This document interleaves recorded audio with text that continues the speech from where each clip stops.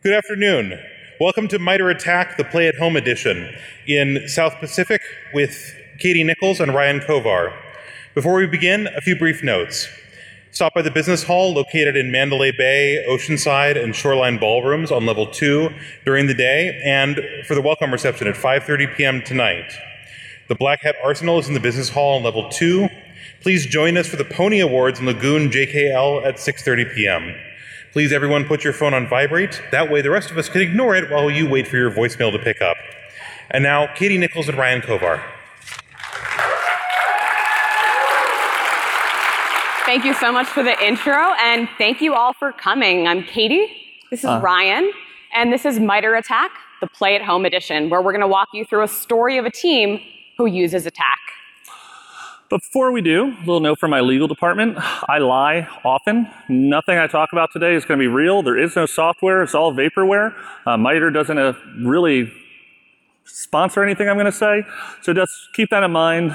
Don't buy software on what I'm about to say. Who are we? As he said, I'm Katie. I work for a company called the MITRE Corporation. If you haven't heard of MITRE, it's a nonprofit that works in the public interest. We do cool work for government as well as research and development projects like ATT&CK. And my role there is as the threat intelligence lead for the ATT&CK team, where I talk to folks like you about ATT&CK and how you can use it. I have a good side hustle. Everyone should have a nice side hustle. Mine is teaching for SANS, Forensics 578, Cyber Threat Intelligence, so that keeps me busy. As you can tell, my passion is threat intel. I've been doing that for over 10 years at the intersection of defense and intel, working in a lot of security operations centers.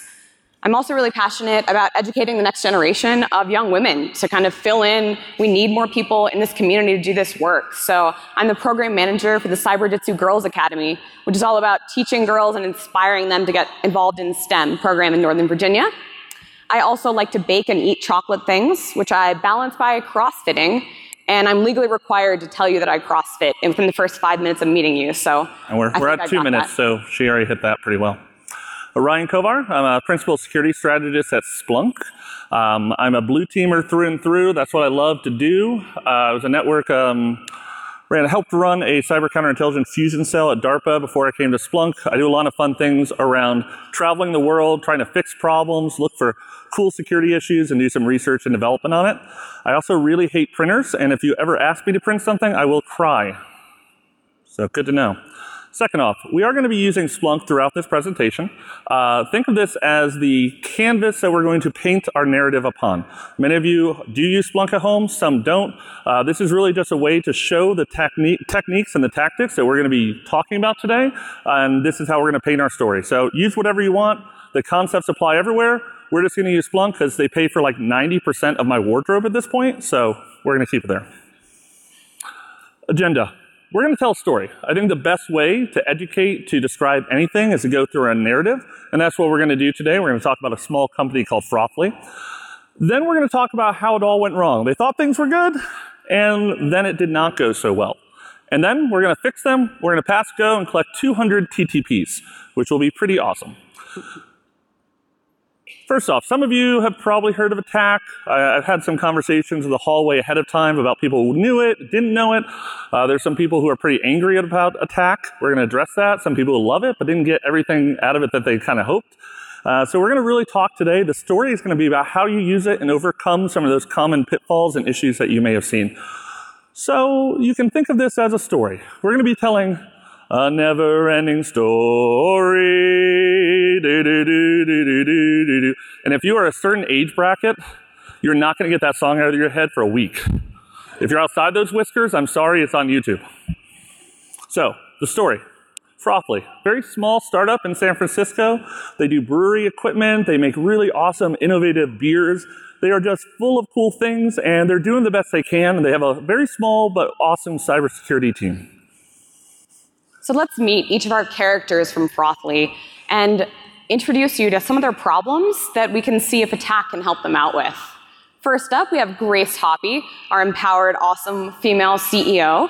And her challenge is she's not totally sure how her networks are defended at Frothly. And that makes her a little bit insecure. So you might have met some executives or leaders like this who As soon as they see something in the news, they kind of shoot you off an email, call you at 8 o'clock at night. What's happening with this? Because you might even be that executive. You might be that executive. No judgment. We get it. You're insecure. You're uncomfortable. So that's Grace, our CEO. Next up, Mallory Krausen from Threat Intel team. So Mallory, she's well-intentioned. She's a great analyst, but she's sort of stuck in this rut of just scanning networks and gathering IP addresses, domain names, hash values, and they found some value there, but she's not really sure what else she can do for Threat Intel. So that's Mallory from the Threat Intel team. Next up, Alice, our network defender extraordinaire. So she has a bunch of data. She has a SEM, she has these data sources, but she's kind of drowning in alerts. And she has all the alerts in the world, but isn't able to catch real adversaries. So she has a data and alerting problem as a defender. Last but not least, we have Kevin, our red teamer. He has a kind heart. He wants to help defenders and the blue team improve, but he's just not sure how. He's gone in and he's done red team operations in the past, but he can't really communicate how to help defense improve based on that. So that's Kevin, rounding out our cast of 4 characters in Frothly. So, breaking news. SS Hops and Ale has had a cyber attack by what appears to be an Iranian threat group. We're not positive about this, but this has caused some major issues to the possible global hops and ale network. And frankly, Grace is not happy. So what does she do? First thing off, sends an email to her threat intelligence analyst, Mallory. Mallory, I need you to find out how this will impact us and how we're defended. What are we going to do, right? We've all gotten this email. Somebody wakes up, watches Fox News, freaks out, you get that email. And so Mallory, as a threat analyst, she's given this tasking, hey, are we affected by any Iranian groups? And she hasn't really been tracking that. She's tracked 1 or 2, criminal groups that has targeted Frothly in the past. So she has to figure out, how do I find out who these Iranian threat groups are, and can ATT&CK help her out in this? Like any good analyst, she does what I do, start with Google.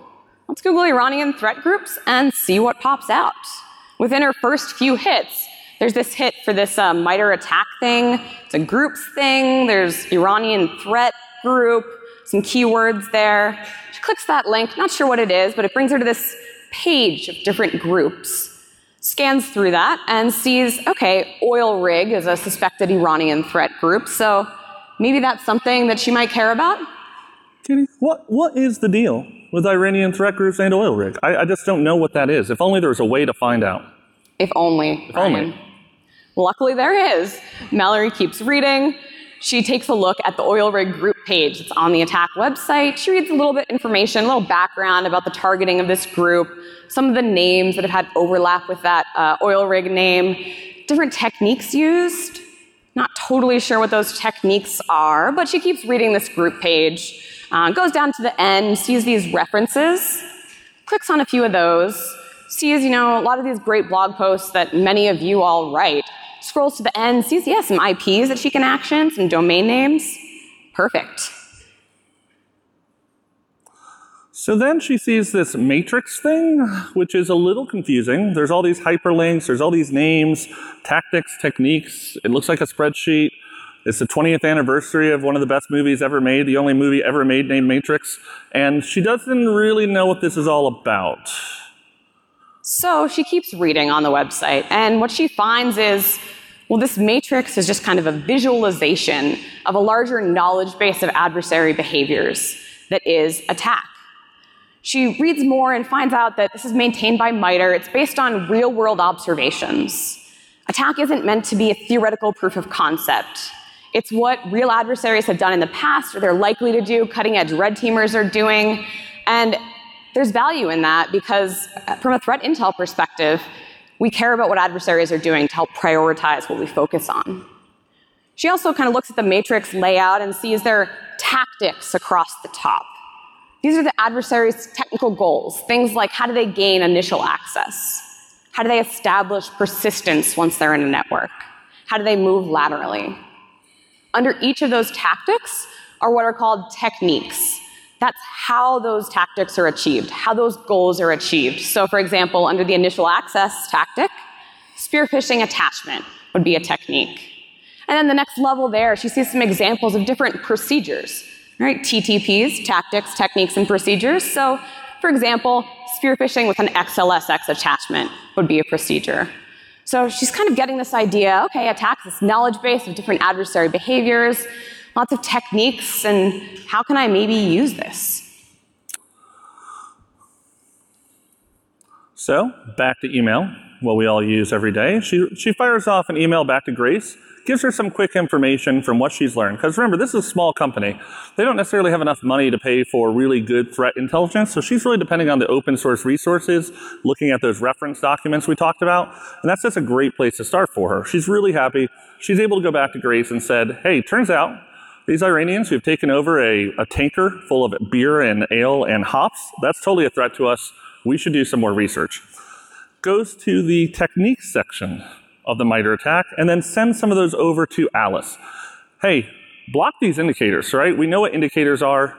Alice and Mallory are both huge fans of these lower level things, IPs, hashes. We know what to do. We know how to search for these. I got this. I'm not really quite sure what this TTP thing is, but we're gonna find out, right? Alice takes a look, kind of goes into it.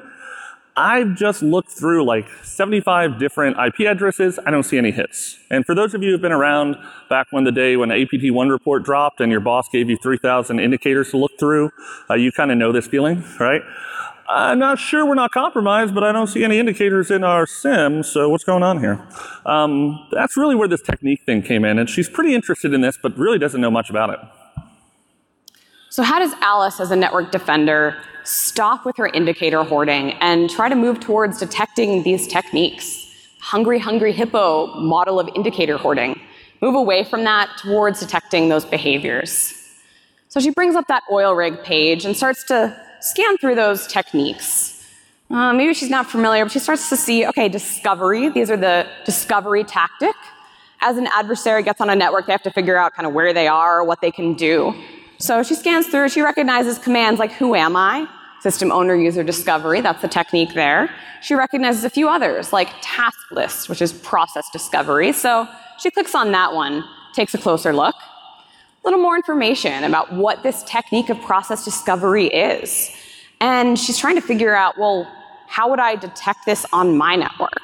That's a good question. So luckily she sees on the right side, there's this little data sources section that tells her, well, if you're trying to detect this technique, maybe check out process monitoring or process command line parameters. Yeah, maybe they don't have a ton on process monitoring, but she knows they do have a little bit of command line collection. Remember, she's drowning in her data. So maybe there's something that she can do there to kind of look at that process command line data, start to write detections on this one technique. So she goes right into her network here and finds out that, hey, turns out we collect event code 4688. If you're not familiar with that, go research it. It is awesome for anything around processes and command lines. Really love it. And it turns out Alice has that. So she goes into her SIM. She quickly writes a little detection search here to create an alert. Very simple. And she's smart. She knows she wants to go back and understand exactly what this is. So she puts in the description that, hey, this is for, MITRE attack T1057 tasklist.exe. And you'll notice this is a very atomic sort of search here. It is literally just looking for the words tasklist.exe. That's what's in the MITRE attack framework. That's what she can see. And then she does this 41 more times, because there's 41 more techniques within MITRE attack that she can write techniques for, or signatures for in her SIM. And so she goes down that line. If there's a technique, if there's a T, she now has a SIM rule all the way down. So we're awesome. We're awesome. 41 techniques. 41 techniques. She's looked at the attack website, and she's found this tool called the Attack Navigator that can help visualize what they know about different techniques. So they've been through all those 41 techniques. They've written at least one detection for each of those. So they fill in green for each of those techniques. 244 enterprise attack techniques, and they fill in all 41 with green. Of course, they have to follow up with Grace, because she's like, are we protected against this Iranian threat? So they brief it to Grace. Grace briefs the board. We are 100% protected 100%. Against oil rig, our #1 threat. We are good to go. I think they're fine. I think they're good, but... I think everything's fine here. Yeah. But they are a full team. Like we said, this is actually, although a small team, they really got their stuff together. So they turn to their red team, and they say, Kevin, could you actually start testing these similars that we've created, these searches? Can you actually find these detections? Can you make sure that we're triggering the right things? So Kevin does some work. He looks around. He Googles red team and attack, and he finds this awesome open source project called Atomic Red Team. And this is a really cool project that actually will map all the TTPs in attack to things that real-world red teamers, partly led by the great group over at Red Canary, will actually go through and find ways to actually make sure that a blue team can see things in their sim or detect or test these TTPs in attack. And it's really cool. So he goes through it, and not surprisingly, as we've kept talking about, the way to find task lists is by actually running task lists. So he does that. So he runs that, and he goes to about 30 boxes, and he runs task lists on all these Windows servers. And then, sure enough, those incredible alerts that Alice created, they pop up. He even went a little crazy, ran PS. Turns out Alice had 41 TTPs, and she wrote one for PS too. So we are covered. We're doing good here, right? All the attacks were detected when we emulated the oil rig adversary using Atomic Red Team. Perfect. So I'm pretty happy. At this point, they're saying, hey, we did our job. Everything's fine. We got MITRE going. We did Atomic Red Team. We wrote some sim searches. The data's coming in. This is gravy, baby. We're good to go. Everything's all good until the dominoes start to fall one by one. Grace gets a call early in the morning from FBI Special Agent Steve. Steve says, yeah, sorry, Grace, Frothley is pwned. So good luck with that. Sorry about that. You thought you were covered? Nope, you're totally compromised. Thanks, Steve. Turns out, although they were doing really good on protecting against oil rig, there was a completely fictional, made-up APT group that attacked them called ATT&CK. They had no clue about this, mostly because I made it up earlier this year. But the point is, they were attacked by these guys. They had no clue. And if you look at the diamond model for these sort of folks, for the ATT&CK adversary, you'll actually notice there's some crossover in their capabilities.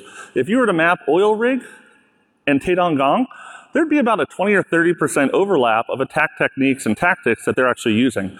But that's not 100% overlap. So although Frothley did really well defending against oil rig, they completely missed the boat on these other adversary groups that they didn't pay any attention to because they were so dialed in to that oil rig conversation. And so now the Frothley team is kind of feeling like this. And I'm not going to lie, we've heard from maybe some of you in the room. I know Ryan's heard from organizations and teams who've used attack, and they're like, why did we ever use this in the first place? This is not helpful. This is not what we wanted. Why are we here? I attacked all my data, and I have nothing to show for it. Sad day. But the good news is you can move past this. Maybe you're kind of flipping the game board. You've implemented an attack, and you're really unhappy. Now what do you do? So let's talk about what went wrong. And this is where we're going to break the fourth wall a little bit of our narration here of this fictional company with the fictional APT group. We're going to actually take this and try to describe how we see Frothley went wrong, how they can fix it. And this is all based on these stories and these narratives and these issues that Katie and I have seen over the last 2 years as we've watched people try to implement attack and either fail or just not get the point of it or be really confused of, I logged on, there's a matrix, there's 9,000 pages of documentation, and I really don't understand what I'm supposed to do, right? So let's go step by step here. First off, Grace. We're saying CXO, she's a CEO. The reality is it doesn't matter. What Grace is she's a leader, right? So what we're thinking here is the team lead, the CISO, the CTO. It might be a manager of 1,000 people. It could be you wearing a whole bunch of different hats, right? But the point is, when she went through this exercise, she saw all this green. That's what her team communicated to her. And she did not actually have a secure network. And on top of that, she's not really that technical anymore. It's been a long time. So she doesn't know all the words they're talking about. She isn't really sure what's going on. So she had a really false sense of security based on the communication coming from her team. On the threat intel side, Mallory, the CTI analyst, she did a good job looking into oil rigs. She kind of provided those indicators to the defenders, but when ATT&CK came in, she didn't know how to respond to that. They weren't tracking that threat. So every organization has many different threats. She couldn't follow up, didn't really know how to action those new threats and kind of adjust to that as they came in. Alice is a badass network defender, right? She knows what she's doing. She took attack, she looked for those indicators, she found no IP addresses, and she went down that list of 41 specific techniques and wrote a SIM search for each one of those. And she still had problems. And she also didn't really understand what data she needed for all of these. So she had gaps in her defenses, and she started getting drowned by alerts, because it turns out that people do run tasklist.exe, and she's not quite sure what she can do now. And then last but not least, Kevin, the red teamer, he did his tests. He tested task list, PS, and all the alerts fired for the defenders. Wasn't that kind of the point? Well, he didn't test beyond those two detections, those two procedures, and then he also didn't work with the blue team. He just kind of hit it over PS and task list, and they got all those alerts, and then he just let it go. Yep. He thought maybe there was an issue, maybe there's something more they needed to do, but didn't follow up, didn't work with the blue team to drive improvements. So let's work on getting Frothly back on track. And for those of you who don't work for Frothly, which hopefully is none of you for trademark issues, just put yourself in the shoes of Frothly as we go through these different personas. So how can a CSO, CEO, a team lead, a manager better understand their risk using ATT&CK? To me, risk, it's all about kind of knowing what your threats are, where you're vulnerable, where those gaps are. And as a lead, that should be one of your main concerns. How can ATT&CK help you there? And what can Grace kind of get out of ATT&CK? First thing to do, we recommend communicating confidence levels. So on the traditional intel side, we talk a lot about communicating confidence, words of uncertainty. If I say I'm almost certain, that's very different than if I say likely. And we need to do that with detections as well. So that's really where the team went wrong early on. They said, we're green, we're good to go, we're 100%, but you can never be that confident. So we recommend, instead of that stoplight chart, that red, yellow, and green, it can be easy for execs to understand, but maybe it's a little bit misleading. Maybe a better way to do it, and hat tip to our friend Olaf, who recommended this as well, use a single color, use darker and lighter shades. So here, if we have no detections, we're not at all confident that we would detect that technique, give it a 0, it's white. If we're very confident, it's highly likely that we would detect a certain technique, let's give that a 5. But even when there's a 5, that doesn't mean we're done.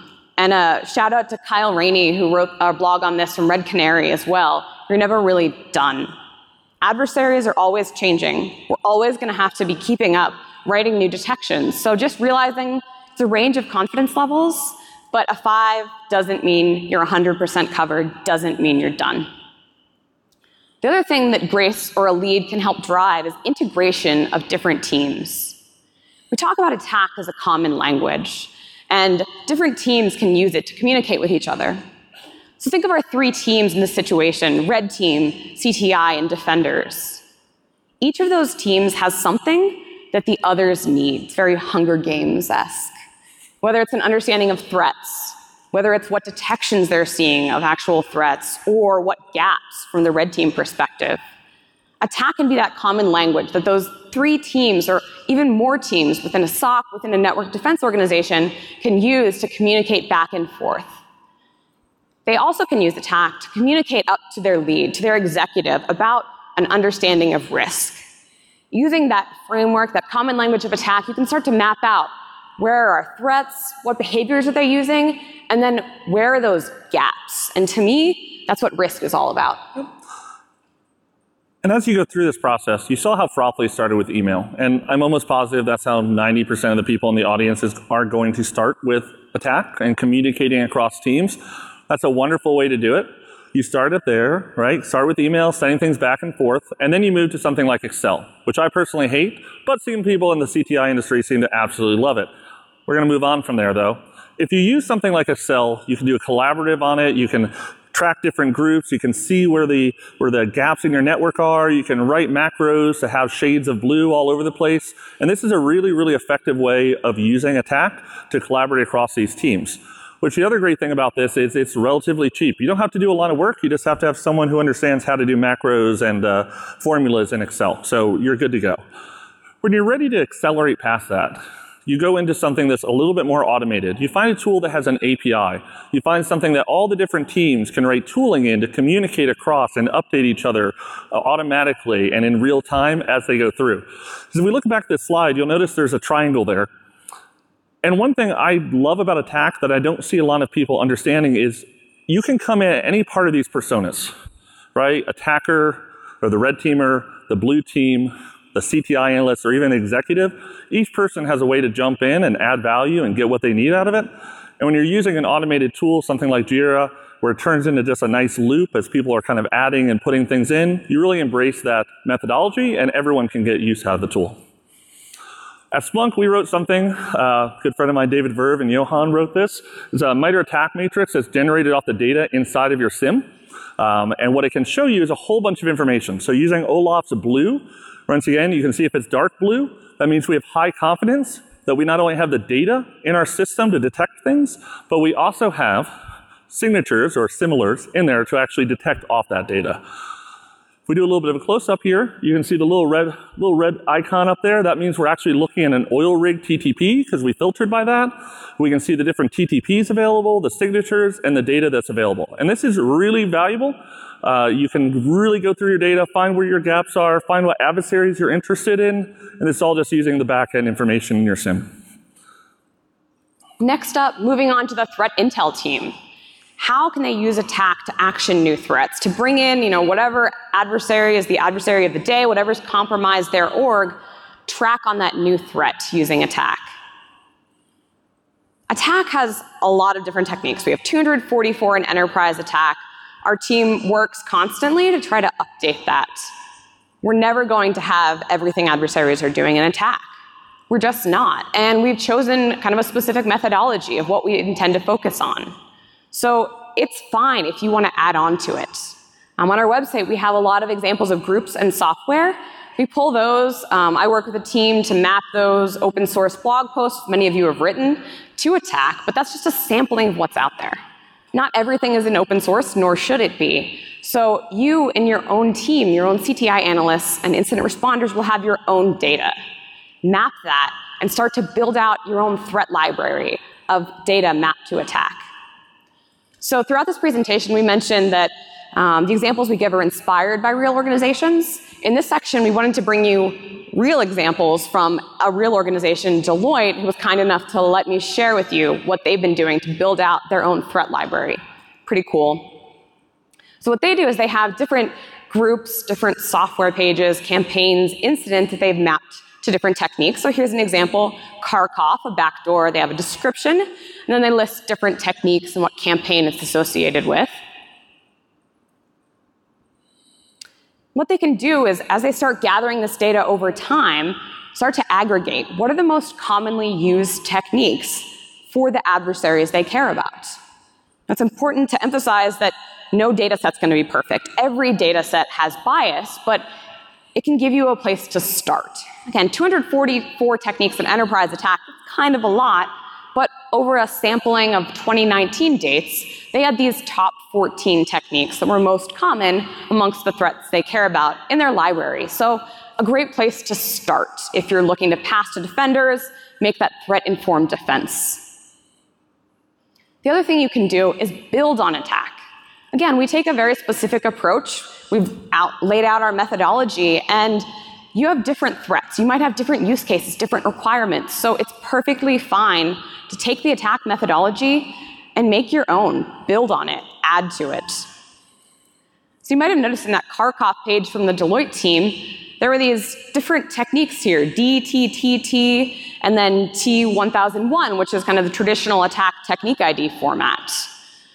So what the Deloitte team has done is they've said, cool, we're going to use the MITRE ATT&CK techniques, those traditional technique IDs, but then there are some techniques that we care about tracking that aren't in ATT&CK. Let's give those an internal ID, and let's use those to track our threats, because we care about those, even though they're not in ATT&CK. So one example of those, one of those techniques, DNS tunneling. Adversaries might use SSH, HTTP, and tunnel that over DNS. So this was something that they felt like they wanted to track for threats they care about. And so they mapped it back to kind of the broader ATT&CK technique, custom command and control protocol, to help build that common language if they're talking to others. But for their use case, they wanted a more granular sub-technique. Now I should mention, right now sub-techniques are just something Deloitte's doing, but the attack team is working to add sub-techniques into the entire framework. Blake, Jamie, others have been kind of furiously working on this, trying to figure out how do we add that other granularity level for people who care about that sub-technique level. So look for that in coming months. Another technique example, timing-based evasion. Maybe malware only runs in certain conditions at certain times. The Deloitte team added that technique. And then later, we as the attack team realized, well, that was kind of a gap we needed to fill in the framework, so added virtualization or sandbox evasion. So the team said, cool, we had that original technique, we just deprecated it. So if you find yourself in a situation where maybe there's a technique not an attack, please reach out. Our email address is on the last slide. If it doesn't quite fit in our methodology, which happens sometimes, no worries. Add it to your own internal repo. Use it for your threat use cases. And the key here is just that attack has a lot, but not everything. So it's perfectly fine to take that methodology, add to it. So how can a blue teamer, know what is detected and if they have the right data to do it, right? How can they actually make sure of this? And this is an ongoing problem. If there's one problem I've seen people have with attack from a blue team, a network plumber point of view, this is really it. What we're going to talk about here is mapping data to your TTPs. I showed you a brief example of it earlier where we actually use some data introspection to make that happen. But this is something that can be done with pen and paper, that can be done automatically with tooling, this can be done on a whiteboard, a lot of different options here, but it is critical to your success of mapping your network analytical tooling in your SOC to the MITRE attack framework for this better use. Also, Settlers of Catan, best game ever. Best game ever. Avoiding a lot of jokes there, but we'll go through it. We talked earlier about T1057, process monitoring and process command line parameters. These are really great ways to detect adversaries, but they're not exactly specific, right? There's a lot of things that are going to come up here that is legitimate traffic, that's legitimate use, or if you just look for tasklist.exe and the adversary changes it to tasklista.exe, the alerts that we wrote earlier are completely gone. They're completely worthless. And those data sources are meant to be high level. Actually, in coming months, another item on our ever-growing list of things to do is kind of refactoring those data sources, trying to figure out other ones we should add. So some folks in the audience are helping out with that. If you have data sources you feel like are missing, please reach out. Let us know, because we try to make that useful for folks. Absolutely. So we showed you, one example, just looking at a single technique, those data sources on the right. If you want to pull that at scale for all the techniques, we have a couple helper scripts that are awesome. Infrastructure team created that'll help you out. Pull the sticks objects for all of the different data sources for different techniques. That can help you get started. But there's also a wide variety of open source projects. There are literally so many, we can't necessarily endorse any specific one. We do love Olaf, so that one comes up on the top left. But there's a lot of different ways to do this. If you're looking at something like, how do I find process command line execution? These are where you're going to say like, oh, are you running OS query? If you're running Windows, have you enabled 4688 with full command line logging? Or do you have sysmon? Do you have sysmon configured to actually pull that back? These are the sort of things that will hopefully find that information for you. And once again, this is where I'm going to take a kind of a step out. Usually I'm pretty neutral about this. But frankly, if you have a vendor and you're paying them money for their software, and you want to use attack, talk to your vendor. See what they have for it or force them to it. We as a vendor have responded because our customers have wanted attack in our product. This is something that we feel passionate about. Our customers wanted it, so we started implementing it. Find out what your vendors are doing. There's an example of exactly what we talked about here, where we're doing more data introspection to try to map to tactics and techniques. And we've also created some fun visualizations. Like I said, you might do this on a whiteboard, but all we're doing here is trying to see what the technique is, do we have data to map it, and where's it all coming through, right? However you choose to do this, do it. That's really the takeaway here. On the defender side, also really important to remember, as we mentioned, a signal signature detection analytic doesn't mean you're completely covered for that technique. So we talked about with that green means 100%, you're never going to get there. So you've got to look for multiple different, what we call behavioral analytics. Things like seeing task lists run is a very simple one. but they can get more complex. And the great news is that there are a lot of repos out there that have these analytics that you can pull from. One of them, the Cyber Analytics Repository, CAR, is maintained by a team at MITRE that I work with. We'll be honest, CAR was a little bit dormant, shall we say, for a couple of years, but it's been reinvigorated recently. We added some new analytics, also looking for contributions. If you have an analytic that you think should be added, mapped to attack, send it to us. Let us know. We are not the only game in town. Ross Wolf's in the audience from Endgame, works on this equal library. Equal is a language you can use to express analytics, and they have a great library of analytics mapped to attack that you can also use to pull from. The key here, regardless of what language you use, which ones, we all have different data sets, different perspective, different detection ideas. So look at all of these repos as you're trying to write behavioral analytics mapped to attack. Another idea, the ever impressive Florian Roth has the Sigma tool, where they've actually created generic SIM rules, and you can export that out to your SIM or analytic platform of choice. And now that's actually mostly mapped, I believe, to attack. So that's a phenomenal resource as well. And one other thing I want to talk to, this was really highlighted to me last year at the MITRE ATT&CK by the folks over at Red Canary, where they talked about some of the 5 pitfalls that they've seen with attack. And one that I see customers constantly doing is they see a technique and they write a search. They see a technique and they write a search. They just go straight down, right? And frankly, some of those techniques are very broad. You might be trying to write a search for like common protocol usage, and that's pretty hard. Or RDP, that's not going to be super useful. Or you're going to get overwhelmed with alerts because now you have a lot of false positives, or you have a lot of things kicking off that you never attended. I really recommend, and this is a screenshot of a sample search that we have that actually does this, instead of looking at that atomic indicator, that tasklist.exe or that hash, consider looking at something much more representative of what the approach is by that adversary or by that technique, right? Or technique.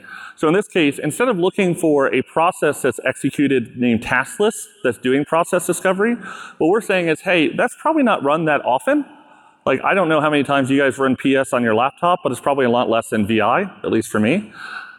That's going to show up as a rare executable because it's an executable. And it's going to go across any system or any platform, however you bring that in. And this maps to T1057 for our platform. But the reality is that's going to map across a lot of different techniques and tactics within MITRE ATT&CK. So that one search actually is double, triple, quadruple hitting in terms of giving coverage. And then have that roll into your analytic platform. You want to be able to do research, and you want to be able to do reports later on to show, hey, after a year of adopting MITRE ATT&CK, what techniques are we catching primarily? Where are our gaps? Where have we actually had incidents where we started up an incident afterwards, and then we did the hot wash, and we found out that we had no detection for this technique or tactic, but we thought we did, or we didn't. Add that in. Once again, push your vendor, push your SIM, push whomever it is to start integrating this taxonomy. Because you're going to hear that word from me over and over and over again, it's taxonomy. It's a shared language where we can discuss this and have representable, repeatable results that we can metricize and analyze. And the result of that is hopefully you're going to have a lot less alerts. You're going to have reduced alerts as this kind of goes through, as you start bubbling things up through this process. Which really ties into the next part, which is how can a red teamer help this defense? Katie talked earlier about Deloitte and how they've modified the MITRE ATT&CK team with their own nomenclature. I love that. I think that's the biggest advantage to the MITRE framework because it is open source, it is free, it is given to the world. Don't hold back just because it isn't in that matrix. Extend it, expand it, make it yours. And this applies as well for the red team. I love Atomic Red Team. We use it all the time to test things and run through things, but it does not have everything. It's not always 100% suitable for your environment. Keep the idea though, keep that taxonomy and just expand on. So just like they have an Atomic Red Team, a little bit fuzzy up there, but it says T1057 is a detection. Add a nomenclature on there for your own internal org of T1057-F for Frothly or DTT for Deloitte, whatever it be. And the theme that we keep coming back to is just because you add on to something doesn't mean you don't think it's awesome.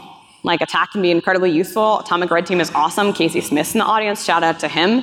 But add to it. We each have our own use cases, our own requirements. So it's totally fine to add your own internal techniques like Deloitte did. I'm sure Red Canary would say it's totally fine to add your own atomic tests as well locally. all about finding different ways to test those procedures. So we talked about, task list is one way a red teamer could test process discovery. Another way, using API calls. Shout out to my red team friends, Jamie and Mike, who were like, yeah, we love to do this because everyone's looking for a command line task list, not at API calls. And I love that example because I don't actually know how to log or detect an API call as a blue teamer. Katie brought this up and I went, yeah, but you could, well, wouldn't that be, I have no clue. So this is a chance for red team and blue team to sit together where they've actually created a new method. It's not an attack. It's not in any of the TTPs. I've never heard of it. Start doing the testing, run through the logging, and find out if there is a way to actually find that API call and add that into your defenses, right? So you move from red and blue and kind of meet in the middle in purple and really expand your defenses and make them solid. And here's just a visualization of that using the attack navigator again. So the red team goes in, does their operations, and the techniques out of that, the defenders were able to detect, make those blue. Cool, maybe we got those. The techniques they couldn't detect, the ones the red teamers did that the blue teamers couldn't find, make those red. Don't stop there. We're moving towards purple teaming. So the point of red teaming is to help defenses get stronger. So red teamers, don't stop there. Help the blue team figure out how to turn those red ones into blue, driving those defenses using attack. And fun story, actually, a series of red team, blue team exercises at MITRE, that was actually how attack was created. The team found that they couldn't really communicate in enough detail about exactly what was being done in those red team operations back to the blue team. So attack was born out of that, and that same kind of purple team feel, another great use case for attack. Another one, combine your powers. Captain Planet, huge Captain Planet fan, little throwback cartoon there for you. Bring in a red teamer, a CTI analyst, a defender, create a hunting party. Go find whatever adversary is a priority for you, go try to hunt and see if they're on your network. This is a great way that red teams can help drive that mindset of kind of that adversary focus that attack brings as well. And attack can be a great way to plan out those hunting parties. Figure out what are you looking for that an adversary might have done on your network. So you sat through about 40-ish minutes of us talking about Frothly. Hopefully you put yourself in the hot seat of one of our characters here, Grace, Alice, Mallory, or Kevin. So let's talk about how you can actually play this at home. We'll start the wrap up here. So Grace, CXO, team lead. Maybe it's just you. Maybe you're an army of one. Maybe you're a CTO. Maybe you just have to talk to the CTO and give them this sense of security. Her original issue was she had a false sense of security. She didn't actually know what was happening in the audience or in her network, and that really caused her some concern, which led her to have very sometimes abusive emails, sometimes some short communications, and then not an understanding of what her team was talking to her about, right? She didn't share that taxonomy, that shared language. She wasn't quite sure. Now we've implemented a shared taxonomy. We have new visualizations that don't do red and green, but rather an intelligence sliding idea of what comfort level. And now she can actually communicate back to her team, and they can communicate her about the actual up-to-date level of their defenses. On the threat intel side, Mallory was struggling. If it's not an IP, if it's not that atomic indicator, how do I use that? And I'm not going to lie, I've been there. I've talked to a lot of analysts who have been in that same struggle bus a little bit. So she realized, well, we need to move to detecting those behaviors, those techniques, moving up that pyramid of pain to those behaviors or those TTPs that are more painful for an adversary to change, with a shout out to our good friend David Bianco on that. She also realized that threats are always going to be changing, so she's going to have to incorporate new information about new adversary behaviors when those threats come up, when threat models that constantly change as they do, when new adversaries come up. For Alice, the blue teamer, she's really good at her job, but she was taking the attack framework and just going down the lists and treating it like something she just had to complete on a worksheet. By changing her mindset and looking at those techniques rather than just those very atomic indicators of hashes, IPs, and file names, she's going to have a much better success of actually finding adversaries who are polymorphic and also reducing her overall alerts, right? So now she can prioritize, and she's going to have a better understanding of the data she has and also the gaps that she has in analytics, which hopefully will let her communicate to Grace better to get more funding to buy more licenses. And on the red team side, Kevin, our red teamer, he wanted to help, but he wasn't sure how. Now he realizes, as many red teams do, using ATT&CK can help drive the defenders to improve. Use those red team operations, their knowledge of those gaps, to help defenders know the gaps to fill and really move towards that threat-informed defense. So takeaways here. If there's one thing I really want to get across for everyone in this room, is ATT&CK is not just for giant Deloittes or giant companies with 100, 500,000 employees, right? They can be just you. You might wear a lot of different hats. You might be the threat intel person. If you don't have a threat intel team, MITRE ATT&CK provides a lot of basic analysis that you can actually go through, written by people in this room, right? That you may not be able to afford on a normal day. You're going to be able to find data of where these TTPs come from that you've never seen before. If you're a big org, finally you have that language where you can get those 15 different teams that all hate each other and are fighting for funding to actually communicate and talk and try to get through and improve that process. The next one, start small. I go back to the phrase, don't let the perfect be the enemy of the good enough. Maybe you just start with a single technique, a single detection, a single group, but start somewhere. Start to improve your defenses, and you're just going to have to iterate. None of us are perfect. We're never 100% green, but start somewhere, start small, be realistic, and iterate and improve your detections. And the final thing, if you really want to, like we said, super speed your ATT&CK integration, come up with a tool that can be collaborative and that you can cooperate across, right? So you can communicate, do real-time updates. I'm a huge fan of how MITRE has the back end for MITRE is actually JSON API friendly, so you can actually dynamically update all these TTPs as they make the changes and update things. This is huge. Build that framework, get those people communicating. Even if you just start with Excel, you're doing all right. So some quick thank yous. I am also a very passionate advocate for underrepresented people in cyber. This is something I believe in quite heavily and try to do quite a bit of in my personal life. Katie and I were overjoyed when we found out Black Hat actually allowed us to bring 2 students to Black Hat for free passes. So thank you, Black Hat. That is awesome. Also, thank you to Splunk, because they actually paid for travel and expenses for these 2 people, specifically Hyann and Kara, which is awesome, really helping out the community. And also to our 2 wonderful people who came, Adriana and Devi. As we all know, none of us do this alone. I'm here, but there's a huge ATT&CK team behind me. Special shout out to Blake Strom, one of the original creators of ATT&CK. He brought me on this team, been an awesome mentor and leader. Adam Pennington from the ATT&CK team helped out a ton with slides, helped me figure out what I was going to say. There's a whole bunch of others on the ATT&CK team that are here this week, so please talk to all of them. I'm really just up here as a representative of what the broader team does. None of us are alone. Same for me. My team, David, John, Johan, and Dave, they're really informing a lot of what I do here, so just acting as a representative. We talked about a lot of different things. This is a list for all the software. We're going to be tweeting this out. Black Hat will be releasing our slides soon. So if you want to take a photo real quick, great. Otherwise, catch it on the tweets. Which brings me to the last slide. I'm Ryan Kovar. I'm Katie Nichols. And that's all we got. All we got. Thank you very much.